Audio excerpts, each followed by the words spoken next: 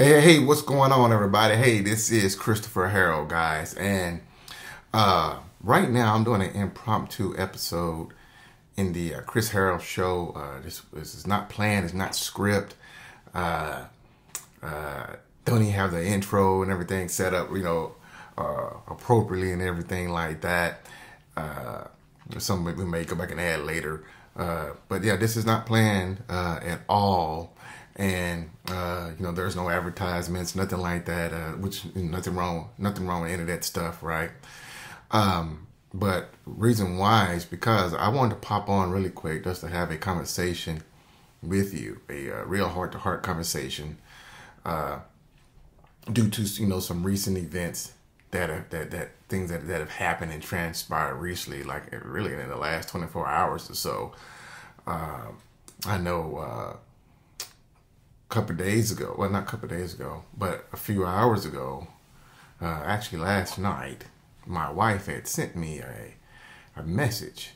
She sent me a message, and I was in a class at the moment, and really didn't have a lot of time to take a look at it. Had a lot of things going on at the moment, and then I sent her a message later on last night. It was like, question marks, what is this? And she had told me that another young person just committed suicide. And then when I kind of did the research on it, actually early this morning, I discovered it was a young lady who was it's Miss USA out of North Carolina.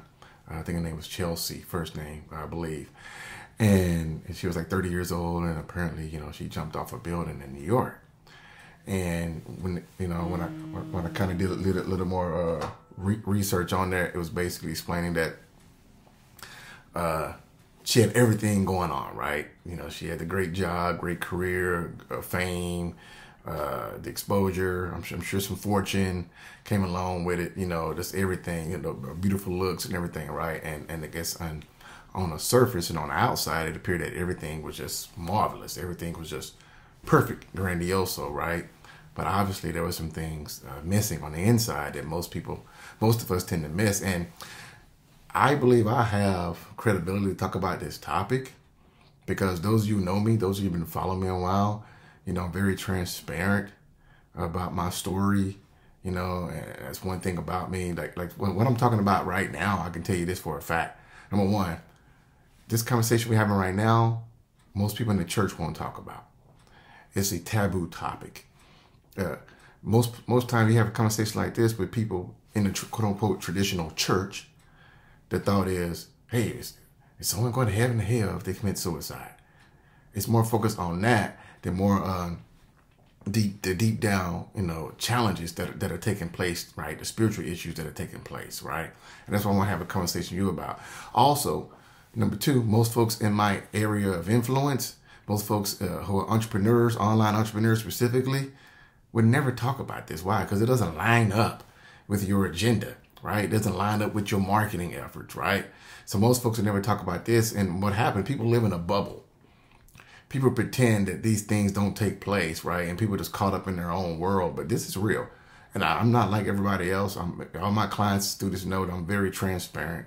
I'm real. I think that's one of the reasons why people are attracted to me, and probably why you listen to me and why you watch me and follow me as well, because I'm different.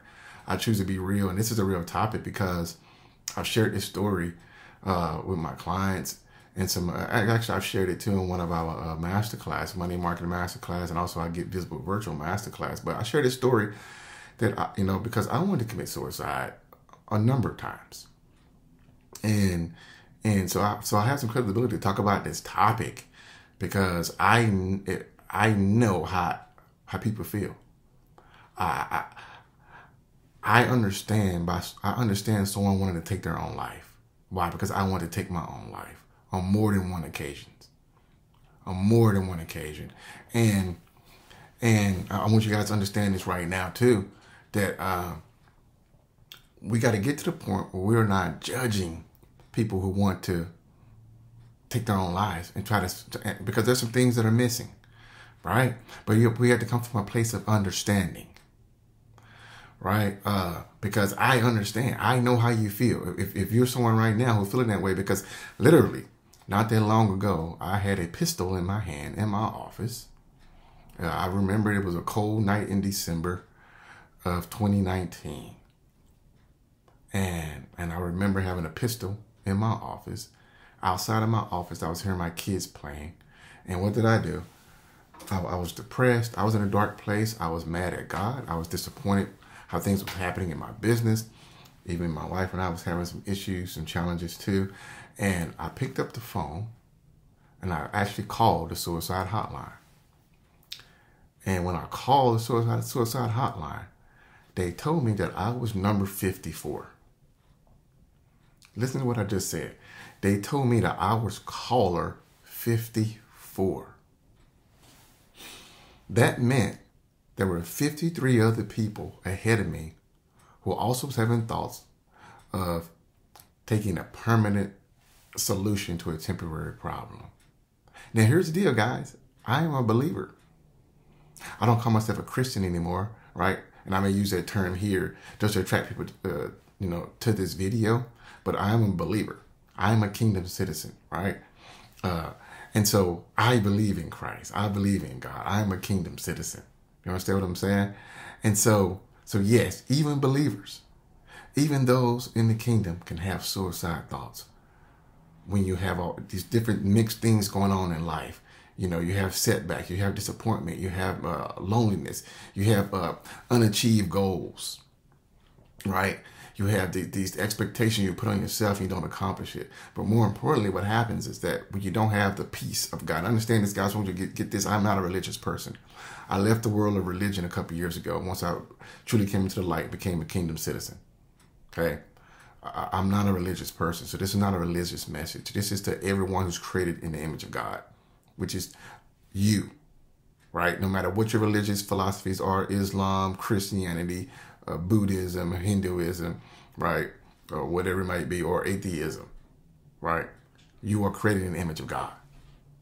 This message is for you because I'm going to share some things with you right now for a couple more minutes that I want you to take to heart, because I truly believe there's a disconnect out there, and it's up to us, up to me. I know it's my kingdom mandate, and I've been called as an ambassador of Christ to reconcile man back to God. Because you can have everything. Listen, you can have. I can tell you this firsthand. You can go from 0 to multiple 6 figures in a business quickly. But then when things change, that depression can set back in. Right? The feeling of loneliness can set back in. The feeling of not being accepted can set back in. That feeling of not fulfilling your purpose can set back in. See, the ebbs and flow of life are real. And I can tell you this first and foremost. If I had not been in a relationship with my Creator, I would have killed myself years ago. I thank God, also He gave me a wife, He gave me kids, and it made me think as well. But if I did not have a relationship with God, if He did not give me a big picture focus, because I wanted to kill myself several times. Several times. Several times. And without the peace of God, I understand why someone wants to do the same. Now listen, we can seek help. Seek help. But after you get help, I'm telling you, it's something beyond the help. There's only so much we can do as humans for one another. We have to get reconnected back to our Creator. We can go out and get this help, and a lot of times you get some outward secular help, right? But I'm telling you, unless we take the next step and seek our relationship with our Creator while we're here on this planet, unless we seek that, it's going to be very difficult to get past the dark times, the dark days. Because that's, unfortunately, life is like seasons, right? You're going to have great moments in life where everything is awesome. Your family relationship is awesome. Your health is awesome. Your business is awesome. Everything is just perfect. You're on cloud 9. but also you're going to have seasons where everything is not awesome, where your health is not awesome, your things going on in your family is not awesome, things going on in your life and business are not awesome, relationships, marriage, right? You're going to have those dark times. And it's going to feel like other folks out there are not there for you. It's going to feel like those have abandoned you. Why? Because most of us, let's keep it real, we're focused on ourselves, right? And most of us are deep down inside, like, wow, thinking about, man, I wish such and such would call me. I wish such and such would check on me. But realize such and such is focused on their own issues. They focus on themselves. As humans, we're self-centered individuals, right? So we have to do better, right? I have friends that I reach out to, right? They don't reach out to me. I'm like, well, what if I was trying to commit suicide? You don't return my call. You don't return my text. What if I was wanting to kill myself? You know? But we're so consumed amongst ourselves that someone calls us, someone texts us, we send a voicemail, we look at it and keep going, right? And we have no idea what people are thinking about. We have to do better on that front. But let me read a couple of passages for you. The first one is Matthew 10, because if let me read this. Matthew 10. Matthew 11. Matthew 11. Verse 28. This is Jesus speaking, the creator in flesh. And he says, come to me, all. Now, all means everyone. All does not mean religious people. All does not mean Christians. All means all created beings. Every human being on this planet is created in the image of God. Every human being. We're all connected. We're all brethren. All of us, no matter what your philosophy or what your beliefs are. We may look different. We may talk different. We may have different philosophies. We may eat differently. But all of us are brethren. All of us, black, white, green, yellow, all in between. So it says all who are weary and heavy laden. Now this word actually means all who work to exhaustion. In the literal Greek sense, it means all who work to exhaustion. Think about that. Are you working yourself to exhaustion? Are you trying to accomplish things in life to keep it with the Joneses? Are you working yourself so hard to prove to people? Are you trying to be accepted by mankind? Trust me, I know how you feel. We want to be accepted by others. So you're working your butt off to get accepted by family, to get accepted by peers, to get accepted by others, to get accepted by God. So Jesus said, those who are working themselves to exhaustion. Do you work yourself to exhaustion to accomplish these awards, to accomplish these things that are vain? These things are vanity that we chased after, but we chased after. They're real nonetheless, right? And so Jesus said, come to me, all who work themselves to exhaustion, and I will give you rest. This word rest in the Greek is anapauo, A-N-A-P-A-U-O. And it means refresh, take ease. Like, think about it. The powerful thing about a vacation is what? You refresh yourself. You take ease. Jesus is telling you, come to me, who work themselves to exhaustion, to try to impress man, to try to prove to others, to try to get you're trying to get your identity through other things, material things, other things. He said, I will give you vacations. I will give you refreshings. I will give you ease. He said, just come to me. Come back to your creator. We can't figure this stuff out, guys, on our own, with our own human philosophies, our own human education. We have to go back to our original source, right? Our original source is God. We cannot fix our problems with the same problems that created it. We have to go outside of ourselves, and it's getting back to our creator. If my phone goes bad, and this phone started malfunctioning, it'd be foolish of me to try to fix this phone myself, right? Why? Because I did not design this phone. I did not manufacture this phone. I did not create this phone. So what shall I do? Go back to the source. Go find the source that created this phone, right? And see how to fix it. Listen, we need to go back to our source. All of us as humans need to go back to our source. And there's only one source. There's not a million sources. There's not, many roads. There's only one source. There's only one way to the one source. And that's through Jesus Christ. Now, verse 29 says, take my yoke upon you. Now, what does that mean? Take my yoke upon you. Take my yoke upon you implies there are other yokes to take. It implies that the other yokes you can have on. What is a yoke? A yoke, is a harness that farmers would use, put on the oxen to get to to get them to move, get them to plow the land. And this harness, it keeps them in place. Well, Jesus said, take my yoke. By saying my yoke means that I have a different yoke than what you have on. What yokes have you put on yourself? to try to achieve, to try to be, to try to be seen, to try to get your meaning. What unnecessary yokes have you put on yourself? We all do it. We all do it. You know, for the fame, for the fortune, for the feeling of arrival, right? So what yokes have you put on yourself? Jesus said, take my yoke. So it means, here's the deal. You cannot wear two yokes. You can only wear one yoke at a time. That's the beautiful thing about this. You cannot wear two yokes. You only wear one yoke at a time. So take your yoke off and put my yoke upon you and begin to learn from me. Why? He said, because I am gentle and humble in heart and your mind, and you shall find, there's that word again, rest. You shall find rest. You shall find what? Refreshness, vacation, ease for your souls. Your soul is your innermost being, who you are. You are a soul. You're not just a physical body. You're not just a spirit. You are a soul. It's your personality. It's your emotions. It's who you are. That's what we want rest at. Every single human being on this planet is seeking rest. Is seeking the peace of God. That's what we're seeking, and we do other things to try to get it. But we're all seeking it. And Jesus said, verse 30, he says what? For my yoke, again, my yoke, not your yoke, but my yoke. Not their yoke, but my yoke. Not his yoke, not her yoke, not society's yoke, not the media's yoke, not everybody else's yoke, not the church's yoke, not the pastor's yoke, but my yoke. Your creator's yoke. It's easy. Easy lemon squeezy. It means kindly or pleasant in the literal Greek sense. My yoke is pleasant. It's kindly to you. And my load, mine, not your load, but my load is light. It reminds me of the passage in Peter where it says, cast all your cares upon God. It means throw it. It's like it takes the impression of if you had a donkey or a horse and you put a load on it, right? You cast that load on that donkey or horse. It takes on that same meaning. He said, for my load is light.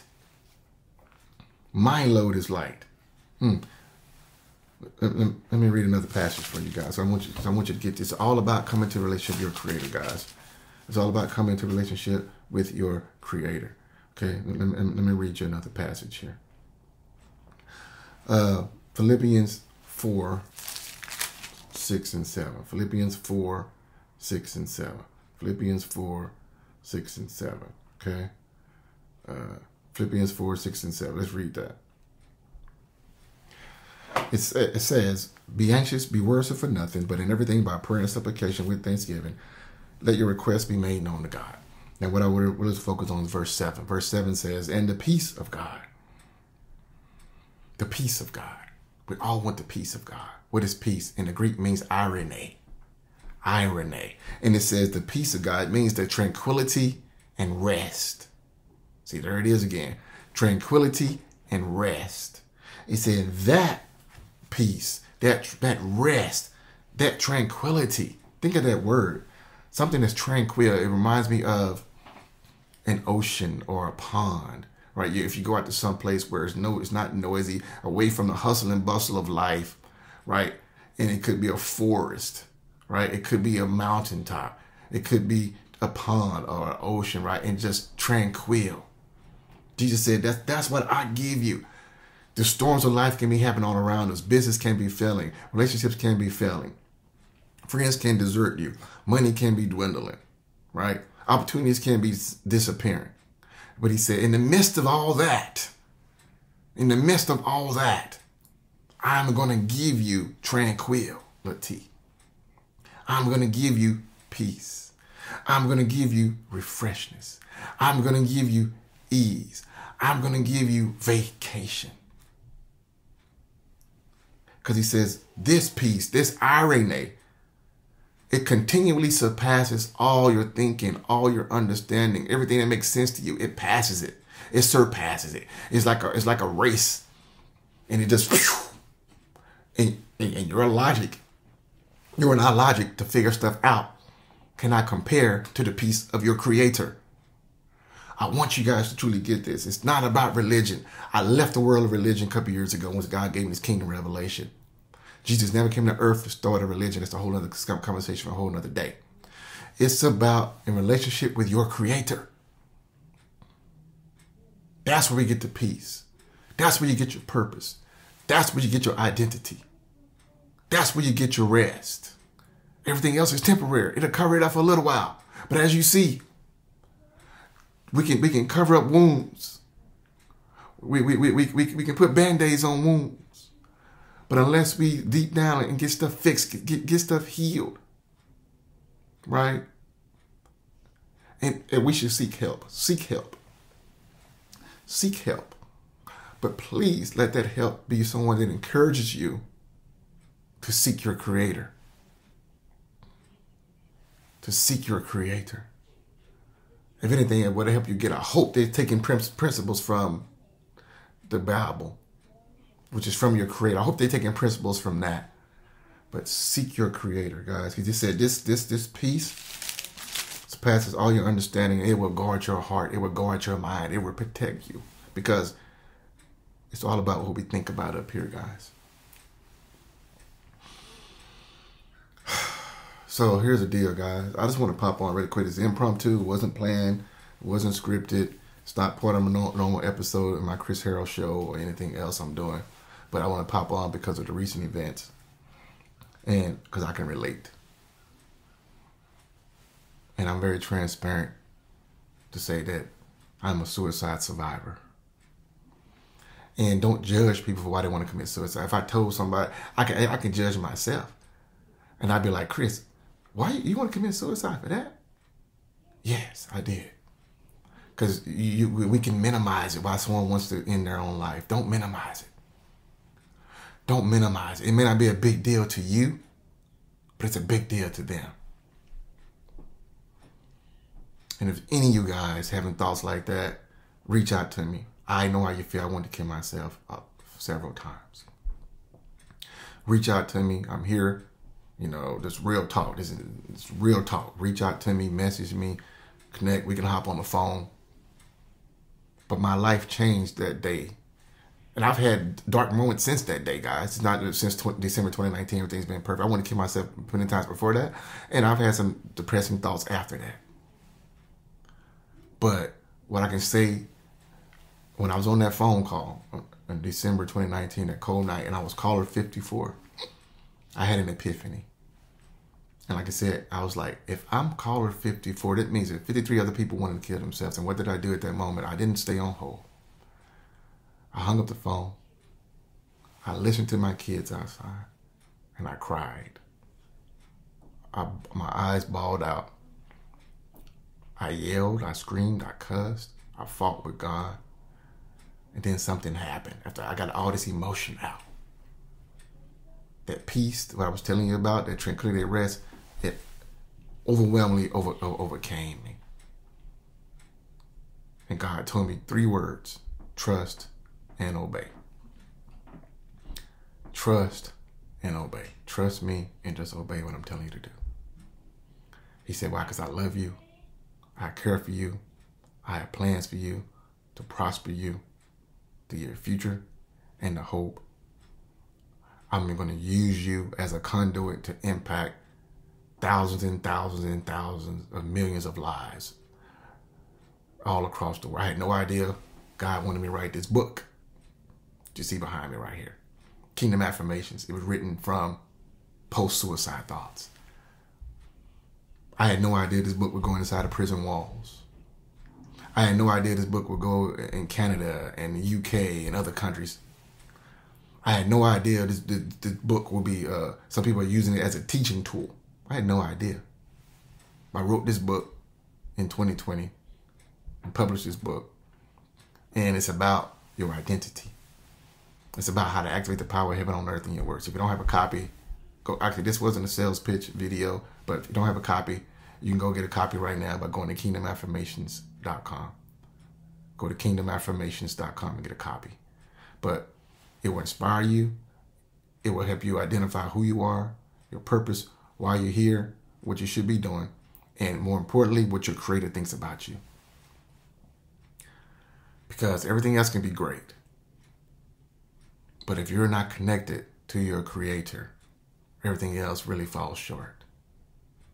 And what I'm going to do right now, I'm going to ask the creator to impart his wisdom upon you I'm going to ask the creator. If you don't know the creator, if you don't have a relationship with the creator, feel free to reach out to me, and I want to help you reconcile, because you had a relationship with him before. You just maybe you don't remember it. You know, it's not about going to church.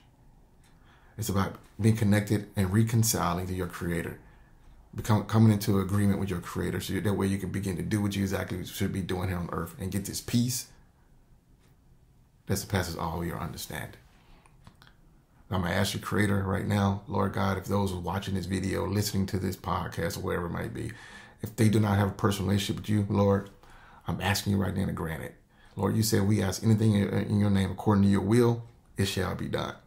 And right now, as a citizen of your kingdom, right now, as a son of royalty, I'm asking you right now to bring in your other sons and daughters right now back to the kingdom, back to where they came from, back into right standing with you, back into right relationship with you, back into union with you right now, because I know that's your will.